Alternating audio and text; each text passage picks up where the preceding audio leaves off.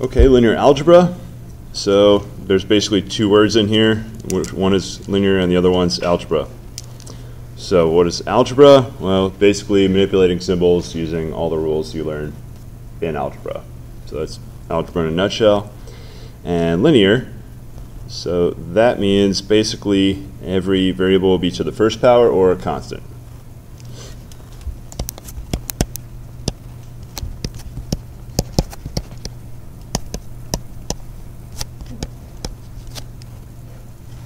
So all variables are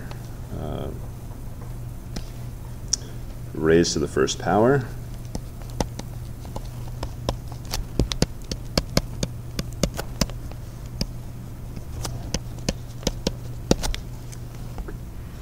So for example, or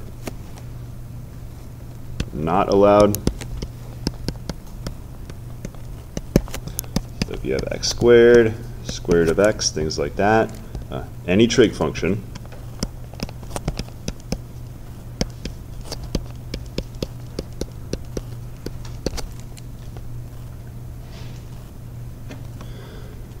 And let's see. It's probably good enough for now. All right, so what does a linear equation look like?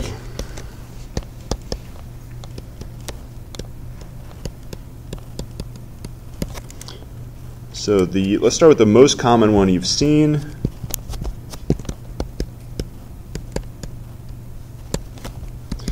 So if I say, give me an equation of a line. X What? plus 2. That would be, yeah, but what's the general equation of a line? So we got y equals mx plus b. There's a few different forms of this, but they basically look like this right here. All right, so that is that slope-intercept form? They have names for all these things, even though they do almost nothing, and then give it a new name. Slope-intercept form. All right, this form right here is great and wonderful, except in what type of line will this absolutely not work?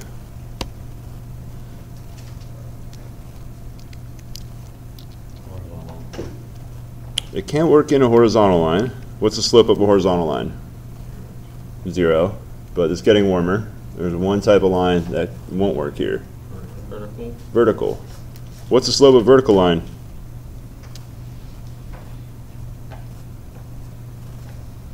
What smart word can I put here to mean what I'm thinking? Undefined. That's a smart word. There we go. So undefined. Or you could think of it as infinitely steep. That's another way to think about it. So slope-intercept form requires there to be a slope. It can be 0, but if it's undefined, there is no slope. So this is actually not terribly useful because there's certain lines, all vertical lines, you can't represent like this. So we have our general linear form.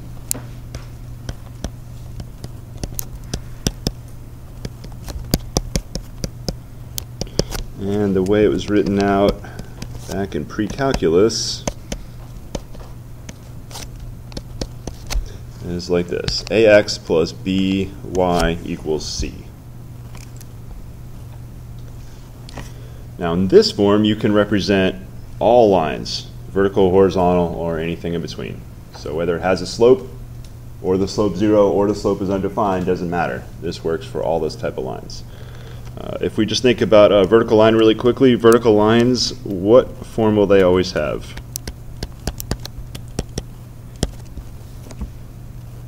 Does vertical line care about the y-coordinate?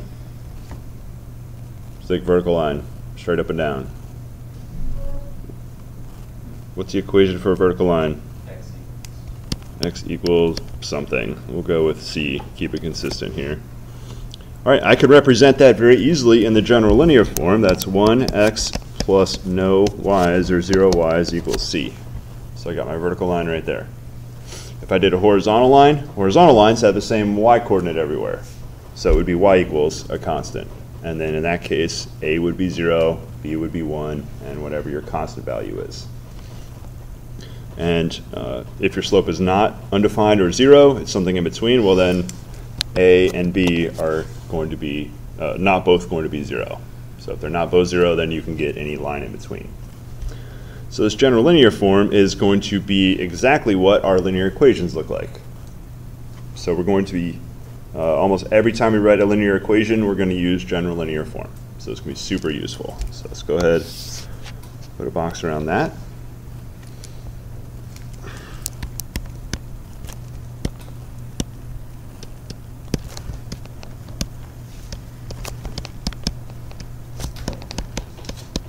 There's still a problem with general linear form, so I'm going to call this the general linear form. How many dimensions are we working with in the linear form on the board?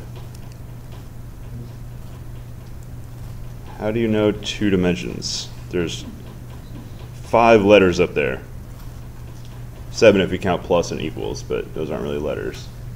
How do you know there's 2 dimensions and not 3 or 5? X and Y are our variables. So that's how we know we're in 2 dimensions. A, B, and C are constants.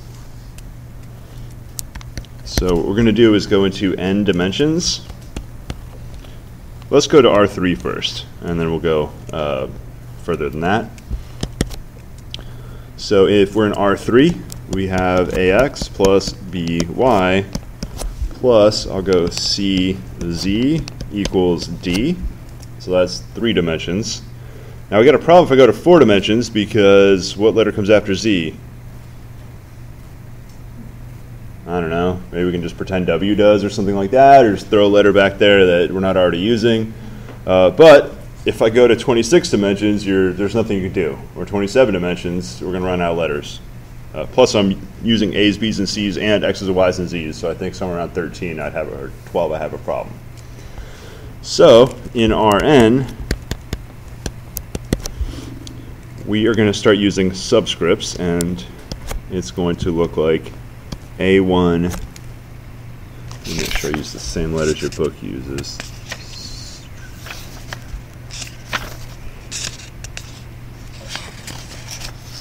Yeah, they're going to use little a's. That's fine.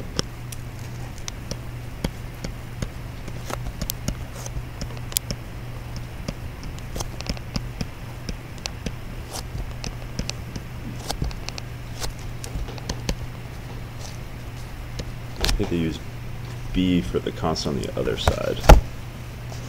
All right, that would be in 3 dimensions using subscripts. Now it's a little weird because x1 is the first coordinate, x2 is the second coordinate, x3 is the third coordinate. So in that case, x1 is x, x2 is y, x3 is z. So it's a little bit strange. So here x1 is going to be the x you're thinking of, x2 is y, x3 is z. So that was actually an R3, not an Rn. So we go to n dimensions. We have a1 x1 plus a2 x2. Now, I don't know what n is, so I can't just keep going. But I can say at this point the pattern should be pretty clear. a3 x3 is next, a4 x4, etc., until we get to an xn. So this is how we write the n-dimensional version. In this case, there will be n terms. That's what it would look like in Rn.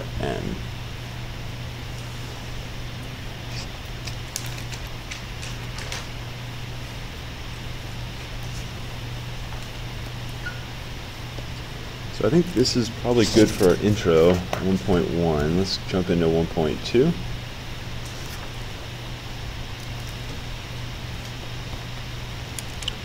One of the big drawbacks is I can't go to the next section without getting this section off the board.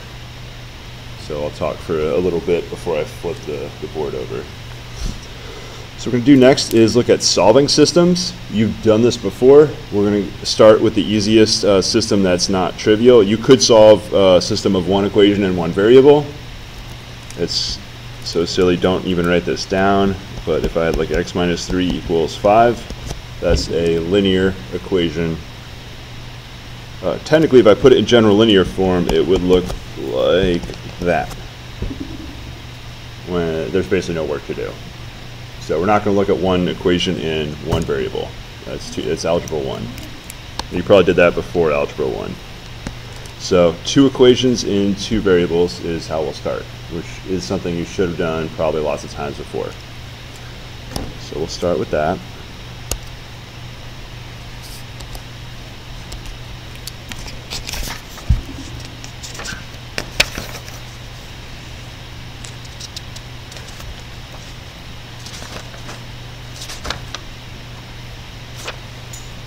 So I don't have one handy, I'll just make one up, and it may have a fraction solution, but it should be an easy enough system.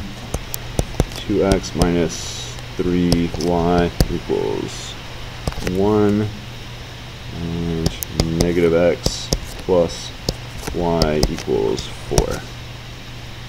Alright, solve this however you want.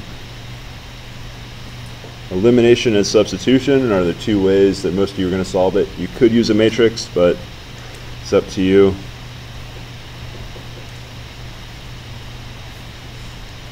Actually, do substitution.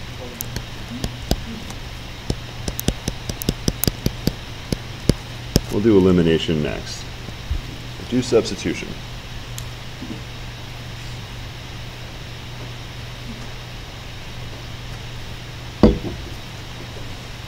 If it's been too long, I'd say solve for x or y in the second equation.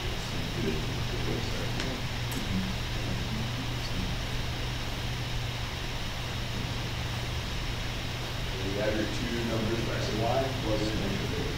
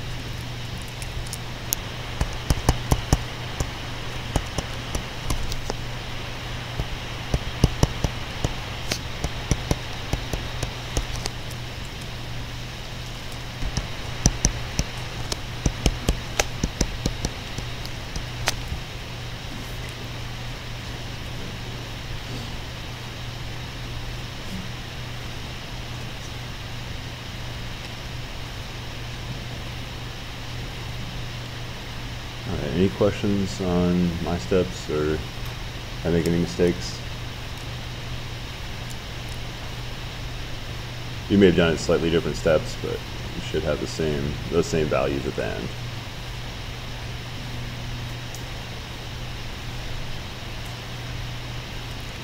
I didn't try to plug them in, so I might be totally wrong. So I'll plug them into the second one.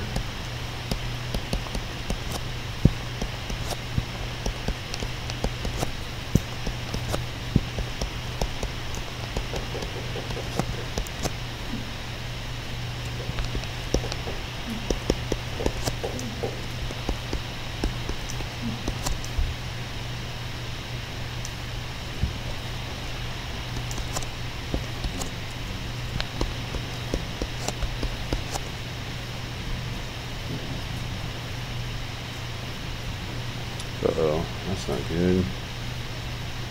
Oh no. Yep. So that should have been negative 13 right there, which I'm sure changes everything over here.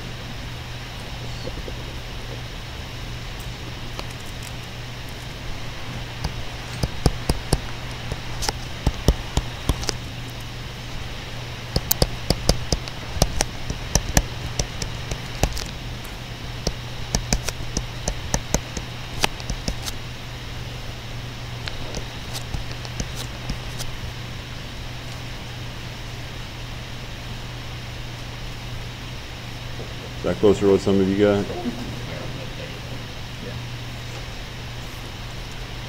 All right. So enough of us agree. I don't need to check. All right. So it's a good idea to check. I did just find out I was wrong. Normally, if I didn't have 10 people nodding and saying, yeah, that's probably right, I would keep checking right here just to make sure. Okay, how many equations are written on the board?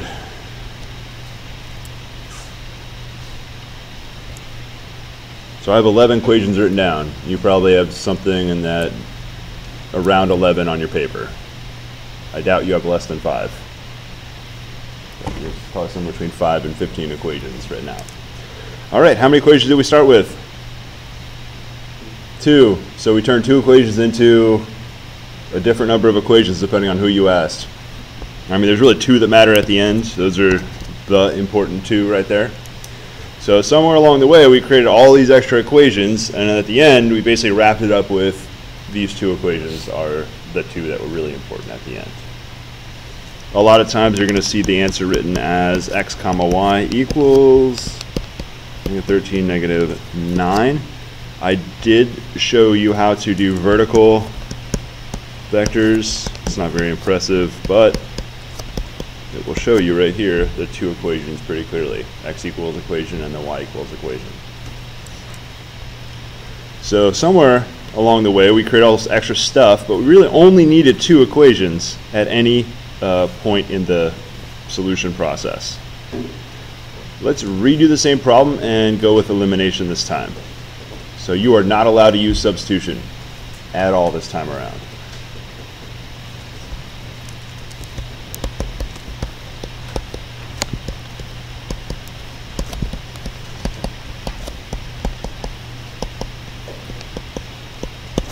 So using only elimination, we're going to do the exact same system. 2x minus 3y equals 1.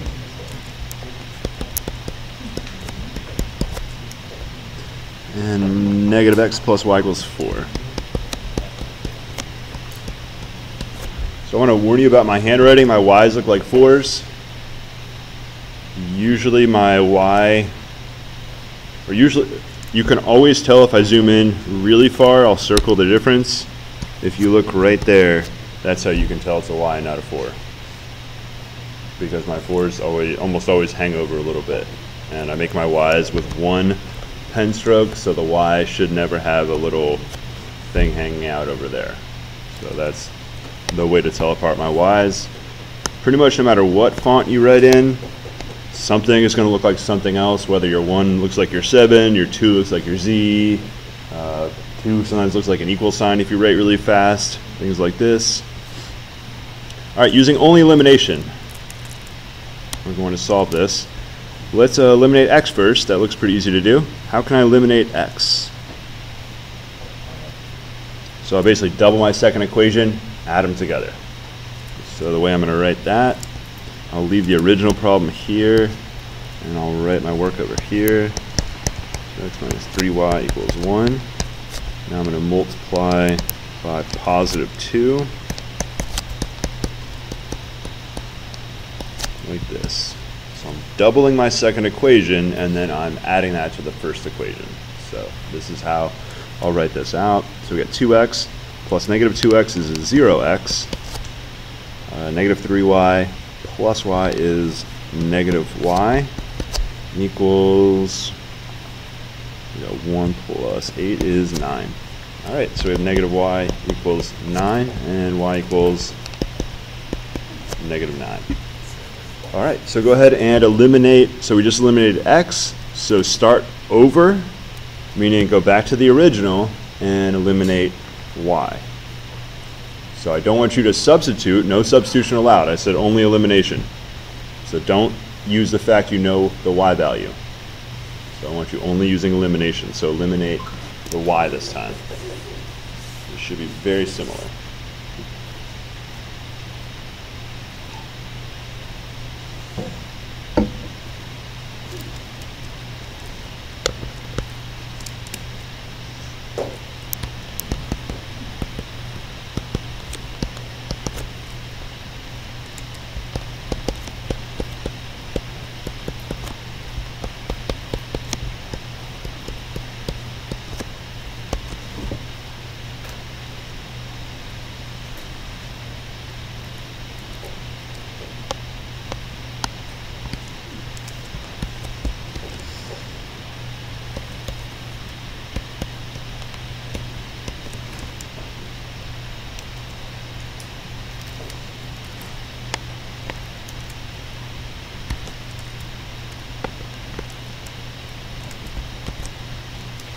most of you probably multiplied the second equation by 3, but I would get something similar if I multiplied the first equation by the reciprocal.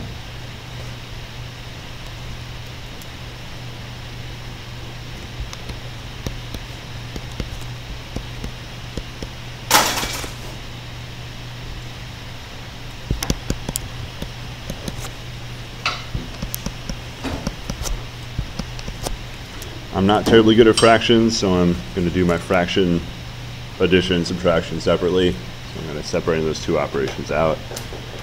So we got 2/3 minus 3/3 is -1/3 x equals 13/3. So multiply by +3, -3, we get x equals -13.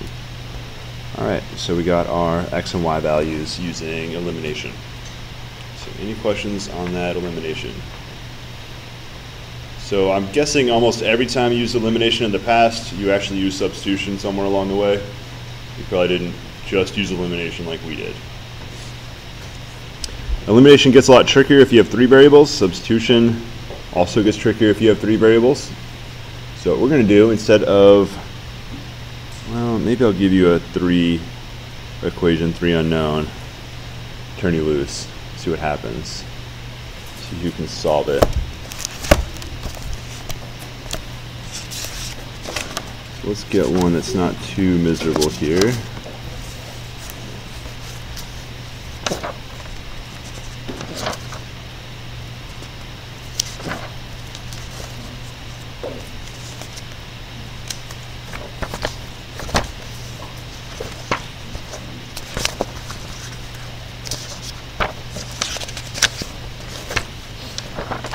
Problem is if you make up a 3 by 3 or a 3 equation, 3 unknowns, the answer will probably be horrible, and I don't want to do that right now.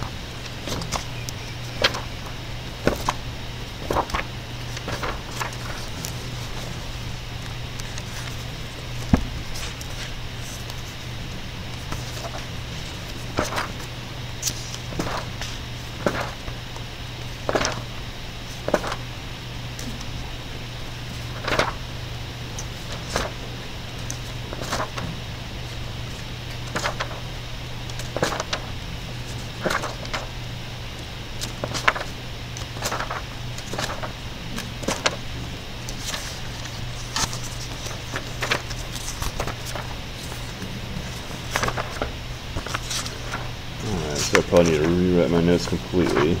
That's alright.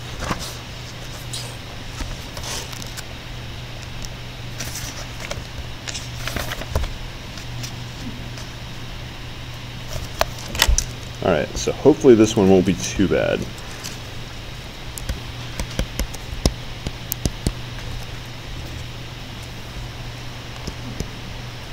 So x plus 2y plus 2z equals 4. X plus 3y plus 3z equals 5. And 2x plus 6y plus 5z equals 6. Alright, solve however you want. Pretty sure substitution will be a major part of your solution. When you have finished, check your answers, and I also want to know how many equations you have on your paper when you're done. So don't worry about the number of equations till you actually have the answer.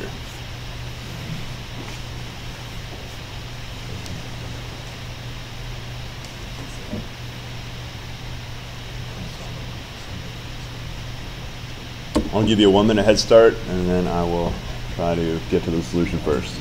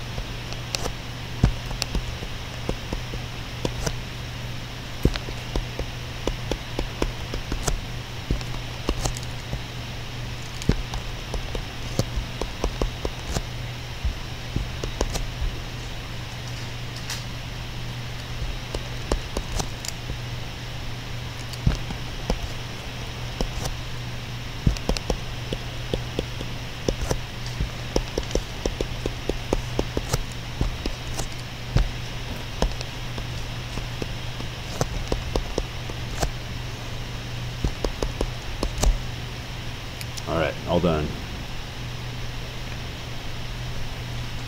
So I probably solved this different from you, unless you remembered how you were taught in pre-calculus class using matrices.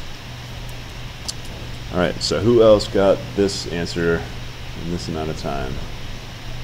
Oh man, we're in a very small group. All right, so hopefully the rest of you are on the way-ish. All right, so count up the number of equations you have. I'm more interested in the number of equations the people who finish the problem correctly have.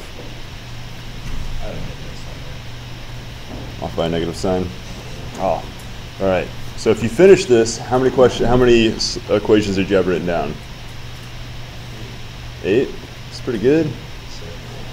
6. 14. Okay, I was expecting somewhere numbers around 10, 15, somewhere in that area. All right, the work I did, I will explain what in the world's going on tomorrow. But basically, every single step along the way. So that's one step, second, third, fourth, fifth. On all those steps, there's exactly 3 equations.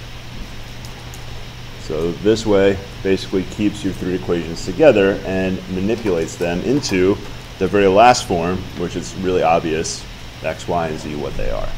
So we'll be doing that, how to do that tomorrow.